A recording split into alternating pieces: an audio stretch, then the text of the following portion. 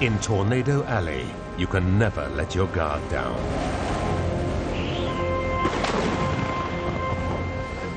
While you're watching a tornado in front, another will sneak up behind you. Up ahead of the road! Tornado! Go!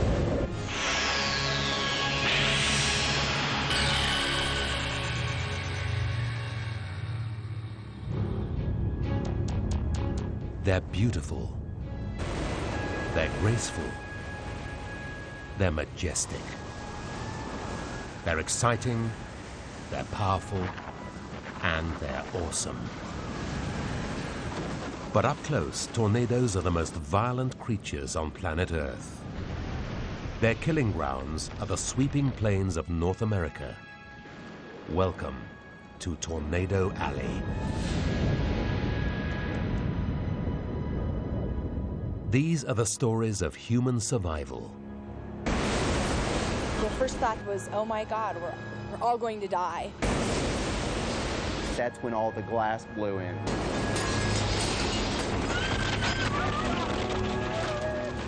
These are the stories of the men who chase storms. I take my life in my hands every day when I storm chase. You could hear the roar. And that's where we measured winds over 300 miles an hour.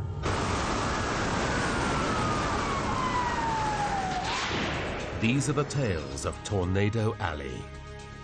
Across the length and breadth of the United States, more than 1,000 tornadoes touch down every year. But it's Nebraska, Texas, Kansas, and Oklahoma that suffer most. The original Tornado Alley.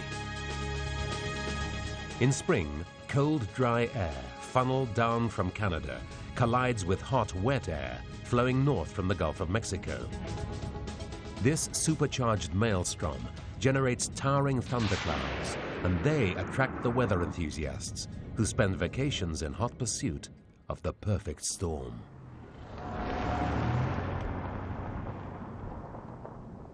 There, it's probably golf ball to baseball size hail in that upper. One such storm chaser is Roger Hill. You feel like a hunter chasing some enormous prey that, if you're not careful, can turn around and come after you. That's exactly what happened on the 11th of May, 2000. Large tornado, Bill! Large tornado! Gotta hurry! But since we were right in its path, we had to hurry up and get to the south of it, before the tornado crossed our location. Get south of this damn thing. I don't want to die. You could hear the roar of the tornado. Going north. We're safe here. We're fine. Safe here. It is safe. Roger may believe that he's safe filming this Iowa tornado, but some twisters keep a trick up their sleeve. Look out! Look out! Hang on!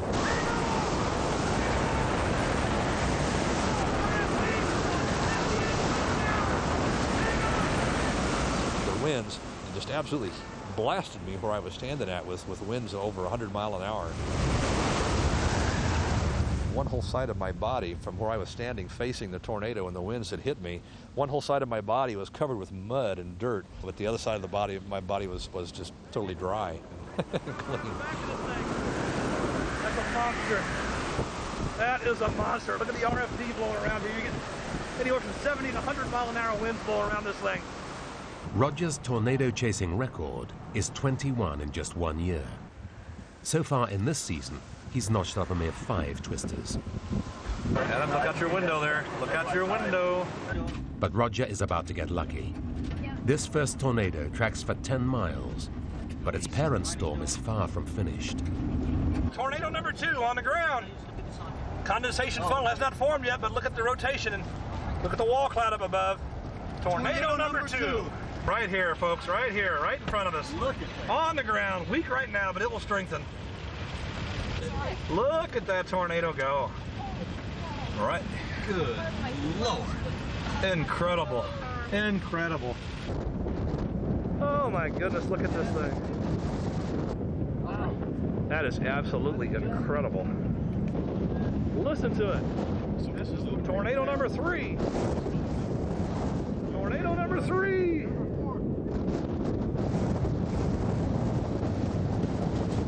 Another tornado on the ground, number 4. Number 4. Oh, that's a monster. Look how big that thing is. This one supercell was to put down a total of 6 tornadoes, Roger's best day ever. Oh, look at the funnel coming out in front of it here. Another one's coming down, stabbing down in front. See it? We have a See that funnel? on the right side vortex tornado to our northwest. Large. Look at the funnel coming down. See it?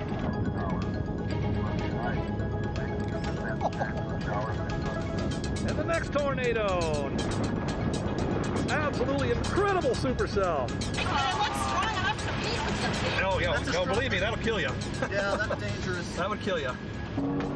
Tornado chasing can be risky, as Oklahoma chasers Rick Jarvis and Chad Bradley are about to find out.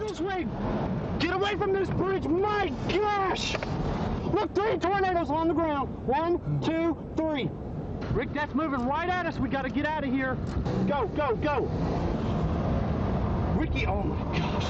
Ready? Rick, I'm getting nervous. This is bad. Look at that. Look at that. Rick, you just go. Ready? Yes. Be careful. Be careful. Oh, wait a minute. Be careful, Ricky. Rick, this is not good. Minimizing the risk takes years of experience. No one is more familiar with the hazards of Tornado Alley than daredevil storm chaser Jeff Petrovsky. It's extremely dangerous. It can be very deadly if you don't know what you're doing. And I take my life in my hands every day when I storm chase. But even experienced chasers like Jeff can run slap bang into trouble.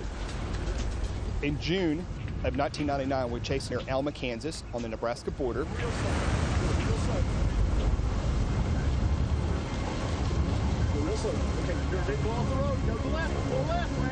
Steer into it. Stop. Don't move. Don't move.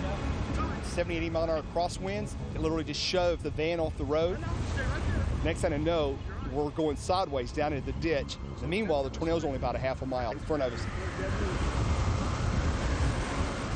So the van's at a 45-degree angle with this big monster tornado right in front of us. It's unbelievable.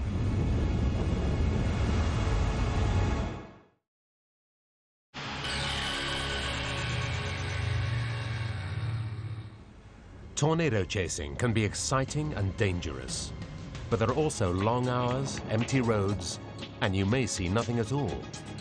So the first time Jeff went chasing with his new fiancée, Catherine, they could never have guessed what the trip had in store.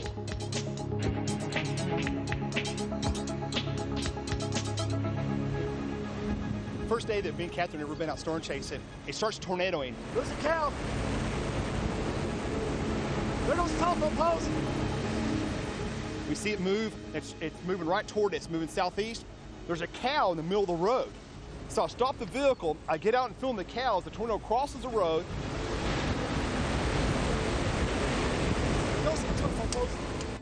Well, Catherine's never chased before this day with me, and she's thinking, she's scared, naturally, so she locks the car. It might be. Got the whole sky rotating above me. We gotta get east. It's moving south. It's moving south. Unlock the door! Unlock the door! Due east, 32. Astonishingly, on Catherine's first chase, they found tornado after tornado after tornado. One day! April 24th, 12 tornadoes in one day. This all happened in one day, and at the end of the day, she looked at me and she goes, "Jeff, is it always like this?" But it's not just the chasers at risk in Tornado Alley, as Jeff was the witness near Brady, Nebraska.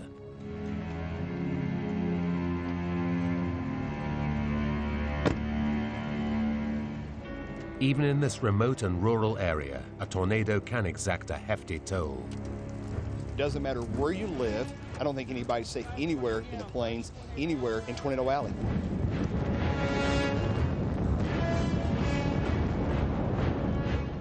As the tornado got closer and closer, Jeff realized with horror that a solitary farmhouse stood in its path. This farm was home to the Taylor family, their 3 dogs, and 3 much-loved pet geese. The tornado was picking up speed, now rotating at up to 200 miles an hour. When I saw it at the road, that's when I knew we were in trouble. Trouble was an understatement. The tornado was thundering directly towards Sue Taylor and her 22-year-old daughter, Heather. I saw the tornado coming through the front door, and the first thought that popped into my head was, oh my God, we're all going to die. I was terrified. Jeff Petrovsky was still taking pictures. There was nothing he could do as the tornado struck with terrifying power. I heard all of the boards shatter. It was just so loud, my ears popped and my head started hurting. And there was just so much pressure and so much power in that. It lasted just seconds, leaving them entombed in the wreckage. I have lots of stitches and my legs just feel like raw hamburger. I mean, they just hurt really bad. I still cannot believe that, you know, we actually crawled out of there without more injuries than we did. It was very frightening. It was 12 hours since the storm hit. They were still missing their favorite goose, Snowball, but the other pets were safe and sound. Everybody's accounted for. Yep, everybody is. And the tornado had seriously rearranged their cars. I had the cars parked here. I didn't have them parked quite like this, but the one I was driving is under the tree here. And then there was a house trailer parked here, and this is part of it here, and part of it in the other tree, and then the frame's under the van.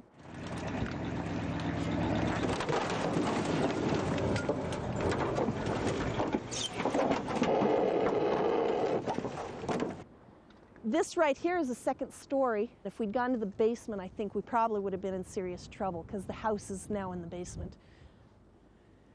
Pretty amazing. There were strange noises coming from underneath the wreckage. No, there's a bunch of feathers, though. They couldn't see where the noise was coming from, but there was something alive down there that wanted to get out. Where'd you hear it? Finally, they found it. 3 cheers for the goose. Come on, it made it. Yeah. Woo!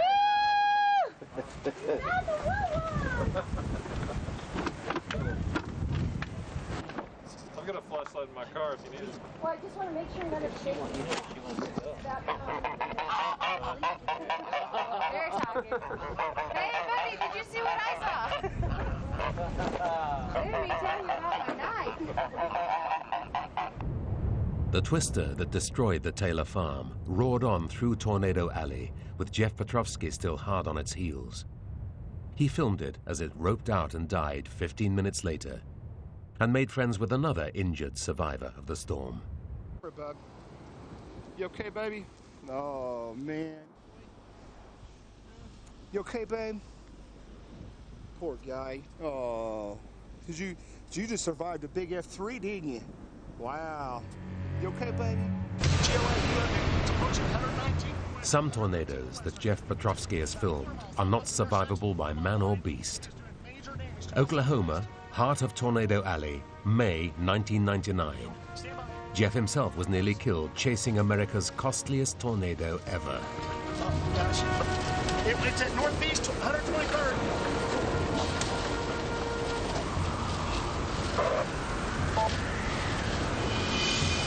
Coming through the city of Moore right now. Oh my God. Here it comes. Following the storm through debris and near impassable roads, Jeff was finally forced to give up the chase.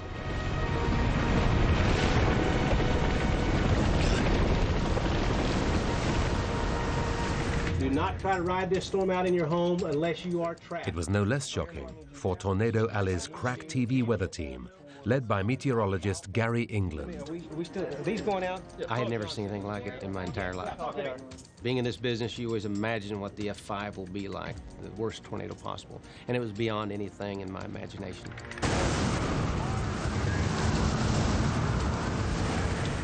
As 65 tornadoes touched down around Oklahoma City, reports poured into the weather studio from chasers like Val Castor.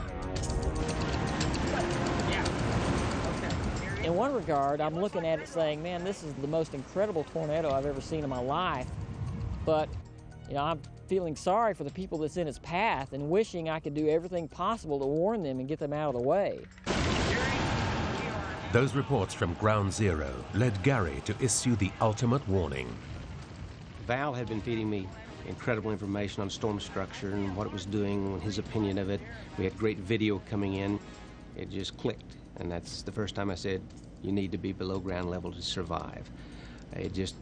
I have never said that before in my life in 28 years in dealing with storms. And you folks, the path of this storm, have time to get below ground. You need to be below ground with this storm. This is a deadly tornado.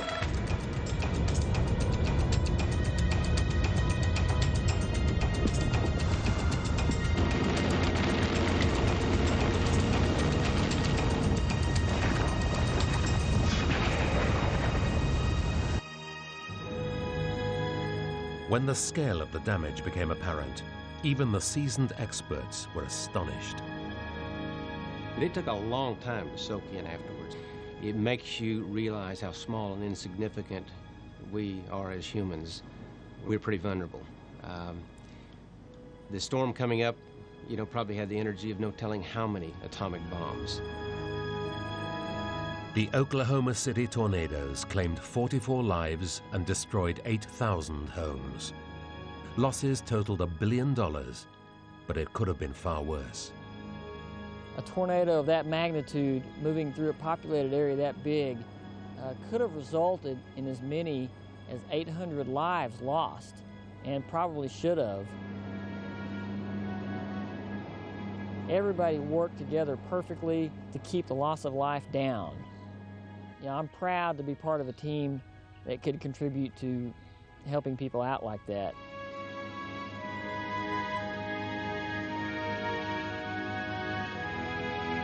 It's still very powerful. Oh, yeah. The world's top tornado scientists were also risking their lives, recording data close to the Oklahoma storms. 3 kilometers away still. If you feel like it's coming towards us and doing anything stupid, stop and do a U-turn. 2 years further on, Josh Werman and his team from Oklahoma University are still analyzing the data they collected that day. Their mobile radar equipment can see much more than the human eye. A tornado is a violently rotating column of air. What you see when you look at a video of a tornado is something very different. You can't see the air, but sometimes the pressure is low enough and the air is moist enough that a cloud actually forms and you have a condensation funnel. It also depends on what kind of debris it's passing over. If it's passing over a dry, dusty field, you'll have a big dust cloud. And depending on the characteristics of that dirt or sand, you can get other colorations in the tornado. Sometimes, of course, they're even illuminated because they're taking down power lines or transformers, so you have little spots of light in them. The May the 3rd tornado was so black, loaded with lethal debris, even the scientists were fearful. It was heading towards our hometown. At the same time that I was doing these intercepts in the trucks, I'm also trying to raise my wife on the cell phone and tell her to get the babies to the basement. There goes the vortex. The closer they can get to the tornado, the more reliable their measurements. That day, they got really close. Yeah, boy, that thing's still rotating. There was debris coming down out of the sky. And it wasn't just branches, it was pieces of houses. There was insulation and wood and plywood, things like that. So it was very clear that just over the next hill, that tornado was ripping apart homes and probably people. We got one housing development, pretty bad shape. That really shook us up, I think, because we could see hundreds of homes had been destroyed and thought the death toll was in the hundreds, perhaps thousands from that storm. Let's have one, right? In addition, we have data showing just how high the winds were. We measured winds over 300 miles an hour.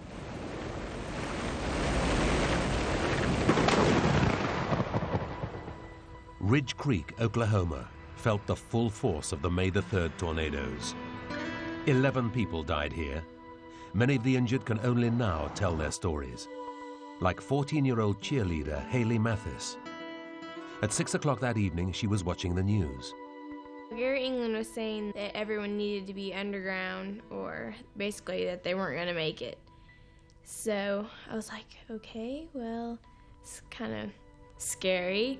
Gary, you're right. It's the biggest I've seen in all day. Haley couldn't get below ground, so she took cover in her bathtub. The front door like swung open, and then like the tornado hit right then. It completely threw me all the way around, so I was inside of the tornado. The next thing I knew, I was underneath all this rubble. As the killer tornado passed, Haley's neighbors began a frantic search for survivors. Among the would-be rescuers was Gary Lavelle. When we turned the corner and came along the dirt road, you could see from one side of Bridge Creek to the other, and it was just mud. The tornado had changed things so much I couldn't recognize it. It hit you in the pit of your stomach. You just didn't know what to think.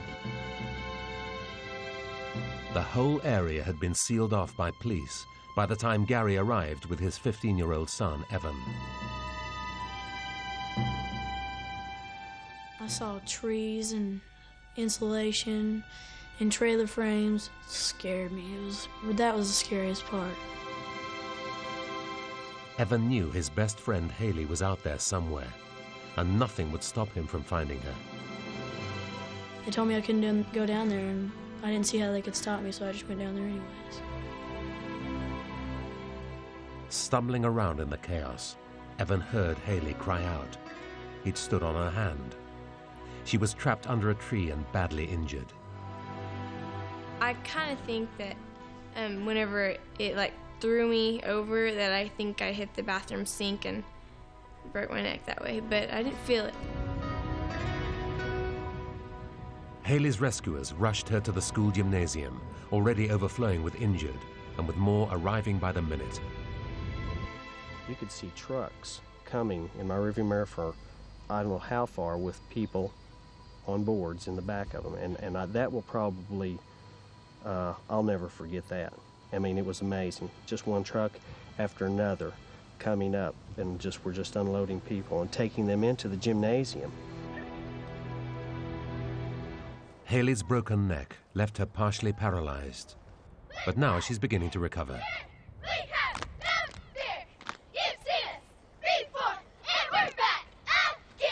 I know she's going to be able to walk again someday, because she's just tough like that. She's a fighter. She won't. I know she will. I have a little bit of leg movement coming back, and I can move my toes and my fingers on my right side. I consider myself to be very lucky, considering that I'm alive. She's one of my best friends. I've known her forever, so it'd have been a big loss. I would have cried. I don't cry all that often, but I would have cried a big time. It would have been very sad. Gary and Haley grew up in the heart of Tornado Alley. But scientists know that the danger zone spreads far wider. Tornado Alley really just describes an area of the Midwest where violent tornadoes are very frequent, particularly in the springtime. However, tornadoes occur in almost every state. As the jet stream moves northwards through the year, tornadoes tend to follow. When you plot the frequency of touchdowns on a map, Tornado Alley expands beyond its traditional heartland. There's a double danger early in the year when tornadoes hit the southern states. With short days, they often strike in the dark, and there's a high density of trailer parks. Little protection from even the smallest tornado. This fatal combination brought terror to Camilla, Georgia on Valentine's Day 2000. On duty that evening was State Trooper Kevin Colson.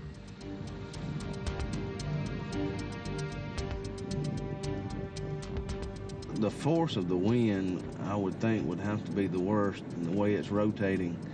It simply destroys everything that it touches if it's strong enough.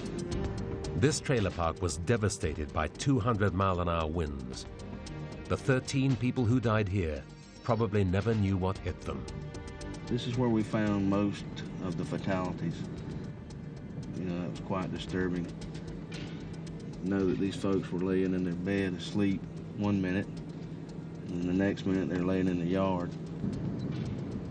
I knew a lot of these people. I went to school and grew up with these people.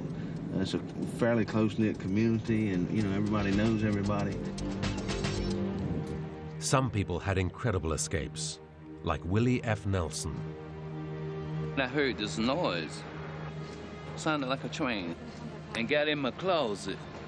Then next thing I know, I heard windows and everything start busting out. My house just started coming apart. Everything just started coming apart. And then I started spinning round and round, round and round in the air. It must have blown me about 150 yards out here and dropped me. Willie and his family survived. When a tornado destroys your home, you realize what really matters in life. I like to find my kids' photos that I have saved for them from when they was real small. Everything else is destroyed, but I was hoping I could find those. Oh, it's one of my baby books.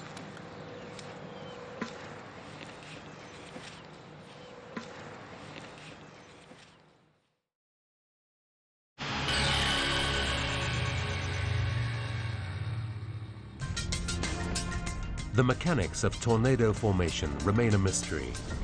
Scientists still don't know exactly how the funnels can form and grow to such a monstrous size. Tornadoes can be replicated, but only on the smallest of scales. We do wind, rain, fire, blow things up. That's kind of our forte. Jim Gill produces special effects. He knows he can never compete with nature. To make a natural tornado that's 2,000 feet tall, you're talking about energy levels that man really couldn't create. Yet this tornado was created by Jim and his team. We have studied the physics of a tornado, how much power is necessary to achieve certain wind speeds. For small tornadoes, they work in the studio. A circle of powerful fans spin the air around.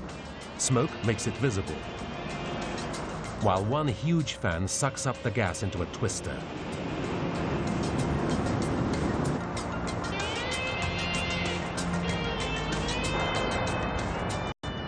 For a TV commercial, they built a giant tornado machine.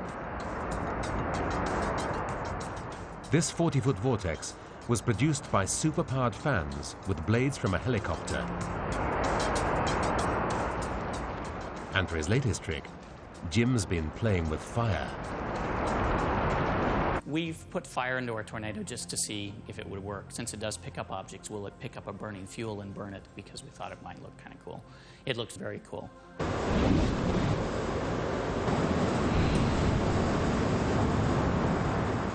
But fact can be stranger than fiction, and fire tornadoes can be a terrifying reality, as they were in the small town of Winkler, Canada, where a 160-acre flax factory lies on the edge of town. 11:30 p.m., the 19th of April, 2000. A tiny fire on one of the bales. 45 minutes later, it had turned into this.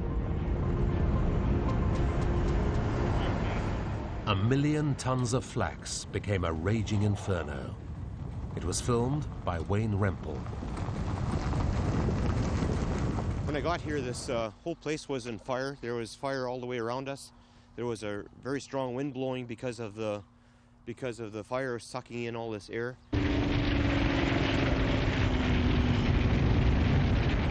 It had been a calm night, but temperatures of 1,000 degrees and superheated gas soaring hundreds of feet in the air created a firestorm.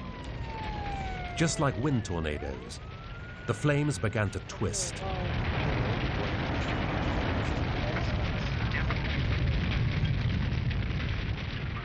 Workers scrambled to help, not realizing the threat of the tornadoes until it was too late. Among them was Jake Sawatsky. I seen my colleague floor the accelerator. We were going to drive out of it, but the wind was so strong the vehicle wouldn't go anywhere. And then, well, then you knew we were in trouble. Deadly fire tornadoes were drifting out of control across the plain. big twister come down onto the truck. Just like in a split second, there was the big boom when the window went. And then everything was just like a big noise, a lot of wind and a lot of dirt flying around, straw and everything. Is that unbelievable? The fire tornado flung the 3-ton truck 150 yards across the field, and it sucked Jake's colleague, Irvin Harder, out of the window. And then I looked around into the cab of the vehicle, and he was not there. Irvin was killed instantly.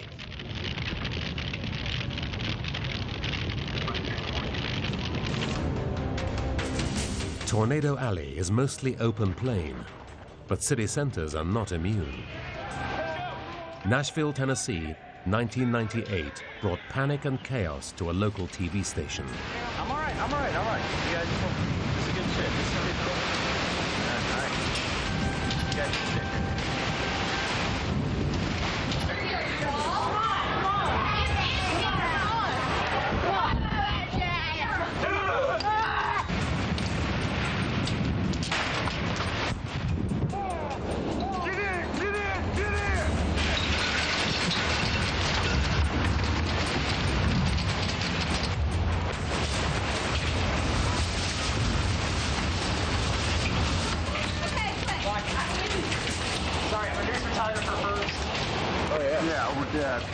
We're off the air, baby.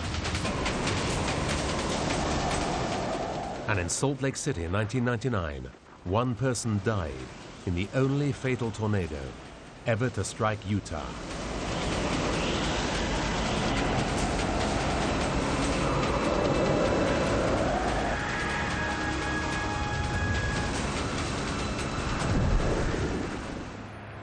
A year later, it was a city in the center of Tornado Alley that was to take the full force of these killers. Today's date is March 28, 2000. Brand new video camera and the third chase of the year. I'm out here north of Windthorst, Texas. At 3 in the afternoon, one of America's most experienced storm chasers, Tim Marshall, was making a video diary as he chased a developing supercell. Time is 6:10. Mileage is 793.5 in North Fort Worth. Large wall cloud with tail. Coming on the deck to the west. Fort Worth is in trouble. Tim has been chasing tornadoes for more than 20 years.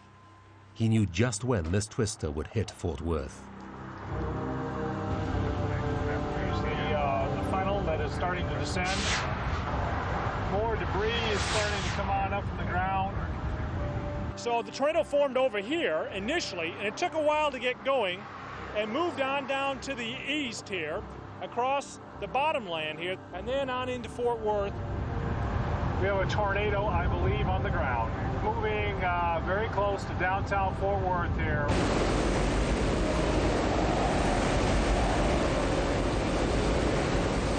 Downtown Fort Worth right there, and then the tornado is just right in front of me here.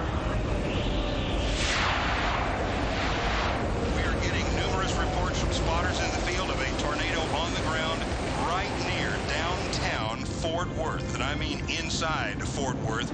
People in downtown take shelter immediately and get off the streets. It's dark and we have rain wrapping around it. Very difficult to see exactly what's going on, so people need to just duck and stay low here for the next few minutes.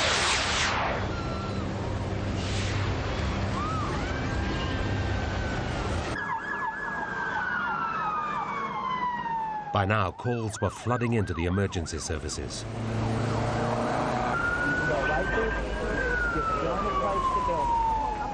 On the 35th floor of the Bank One tower, security cameras in the Rieta restaurant captured the moment of a tornado strike.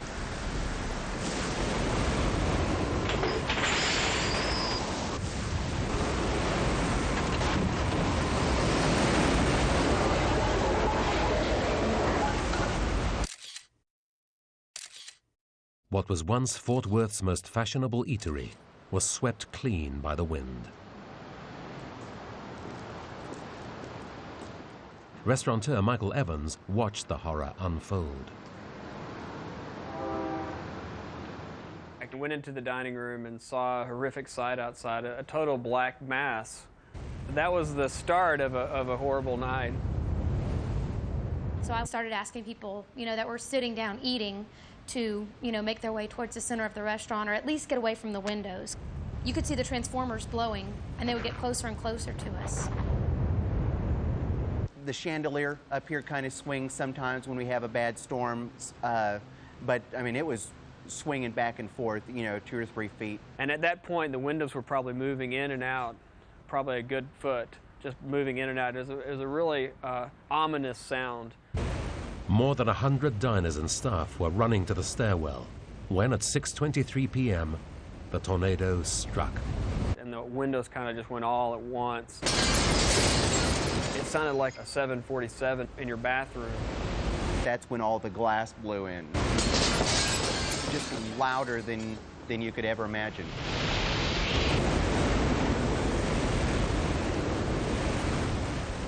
As the windows blew in, we were all trying to shove ourselves into the stairwell. I mean, the wind was really loud.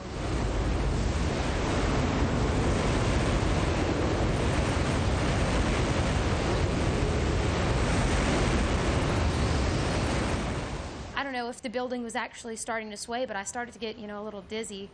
And that kind of freaked me out because I was scared the building was going to fall down.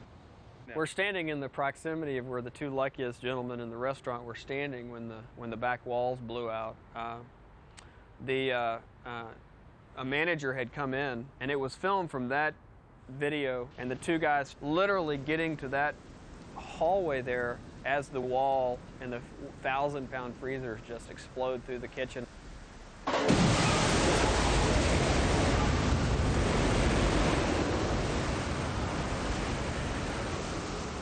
Another waiter and I ducked into the office, crouched underneath the desk, and maybe 10 seconds later, nothing. It was just silence. And then we came out, and it was just destroyed.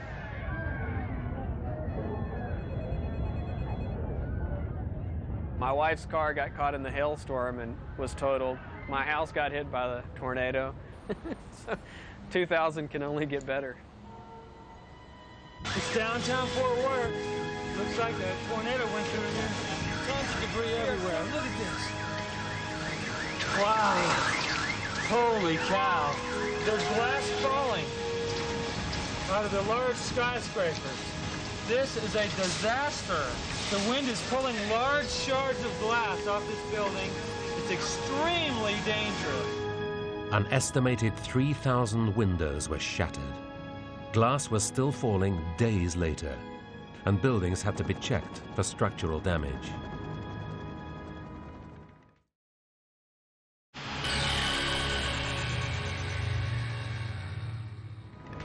The job of checking for structural damage fell to Tim Marshall, the storm chaser who filmed the Fort Worth tornado, and who's also an experienced wind engineer.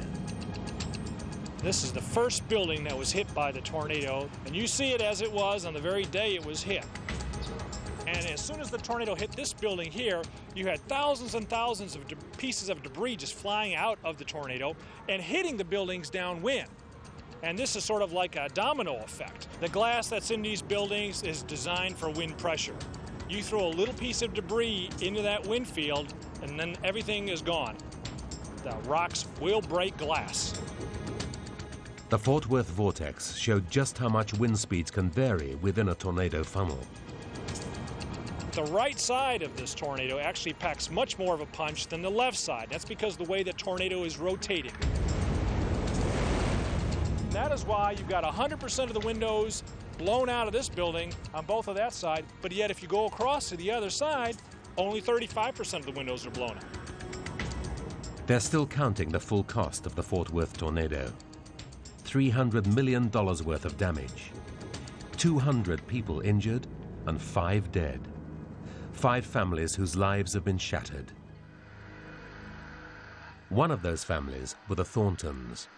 Patty Thornton, her husband Doug, and her young son Michael, who suffers from cerebral palsy. Michael and his truck driver father, Doug, were inseparable. That day, he just went on out while I was still watching the news. And I wished I had told him goodbye that day. Doug was heading for an evening shift in downtown Fort Worth. Already at the depot was colleague Robert Gordon. We saw this horrendous storm coming down looked like it was coming from the northwest. It was just like someone had put a black piece of paper over the sky. Sheltering in a flimsy security hut, Robert and his two colleagues hadn't realized the danger. But a vital warning came from Doug Thornton. He saw the people in the guard shack and stopped to warn them. Someone hollered, "Get out." I went under the desk trying to protect myself, little realizing that it was a true tornado and that the building shortly was no longer going to exist. The tornado tossed trucks and cars around like toys. It ripped the office to shreds. This pile of debris is all that remains. It was just in pieces.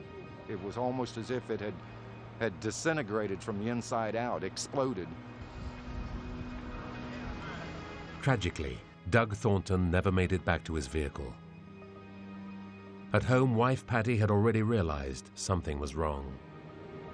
Somebody had told us that Montgomery Ward's was really destroyed, messed up, and somebody had died. And in my heart, for some reason, I knew it was him. Doug's warning had saved lives, but at the cost of his own. Picked up by the wind, he was crushed amid the wreckage of the yard. It was one of those courageous split-second decisions that people make that have a drastic effect on their life or someone else's life.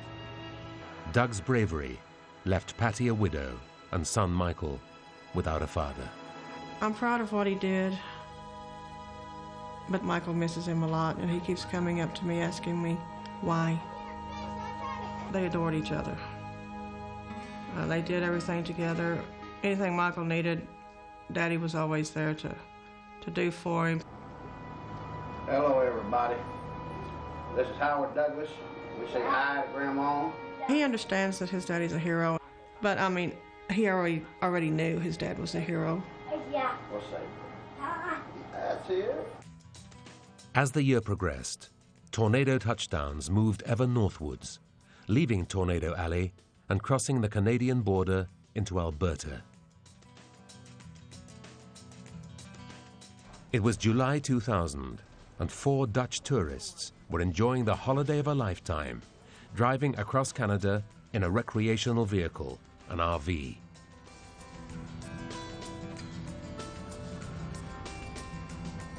They were en route to beautiful Pine Lake and the Green Acres campsite on its shore. Touchdowns here are far rarer than in the heartland of Tornado Alley. The danger of severe weather was the last thing on their minds. As the afternoon drew to a close, the group settled down in their RV. They had no idea of what was about to hit them.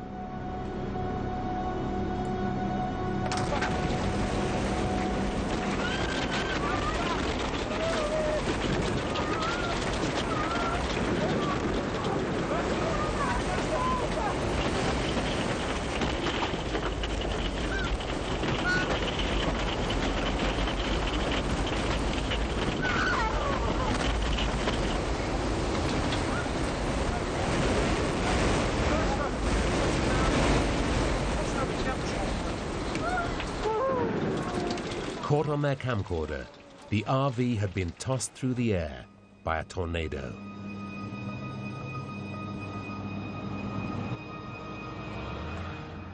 Hundreds were injured and 11 people were dead.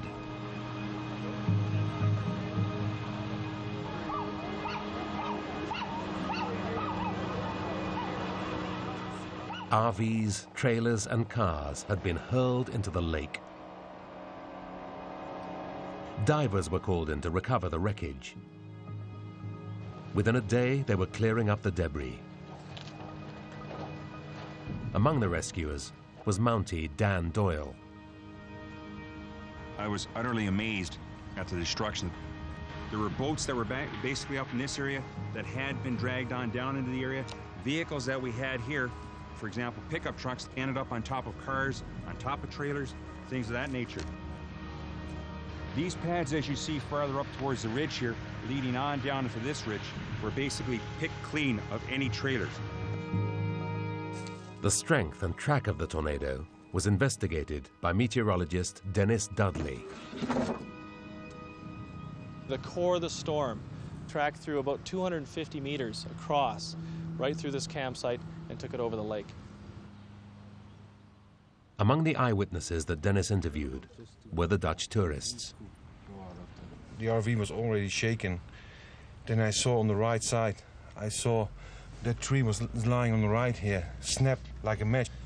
And I saw the RVs coming to us, rolling over to us. So I screamed that they should go down.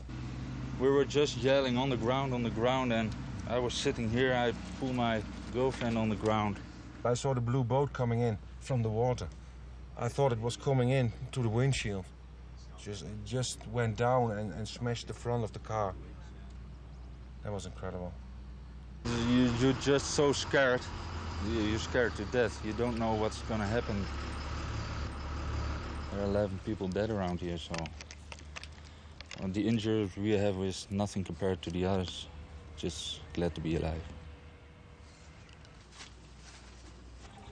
The tourists' unique camcorder footage gave weather investigator Dennis Dudley a rare opportunity to see the exact timing and duration of a tornado strike. I can see that.